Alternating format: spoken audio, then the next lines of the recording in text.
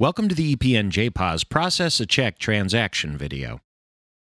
This video will show you how to process a check sale transaction using ePNJPOS. If you are unsure your ePNJPOS clerk is set up to process checks, please contact your manager. Log into ePNJPOS.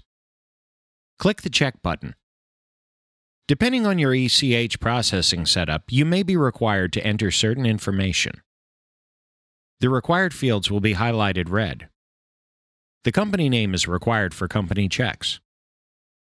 The customer's full name is required for personal checks. Fill out the customer contact information.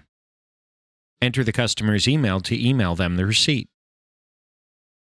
If the payment pertains to a QuickBooks invoice, enter the invoice number here. For personal checks, the driver's license state and number may be required by your ACH processor. The date of birth, year, and the last 4 digits of the Social Security number might also be required. Enter the amount. If you are manually entering a discount, enter it here. If you are manually entering the tax, enter it here.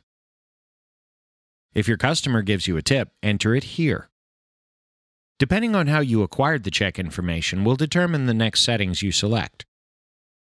Class is what type of customer is providing the check information, personal or business check. Ask your customer if the check is for a personal or business account and if the bank account is checking or savings, and select appropriately. Depending on your ACH account setup, you will only see options that are available for your account. The type is determined by how you received the check information. Web is only used when the payment authorization was originally obtained from the Internet.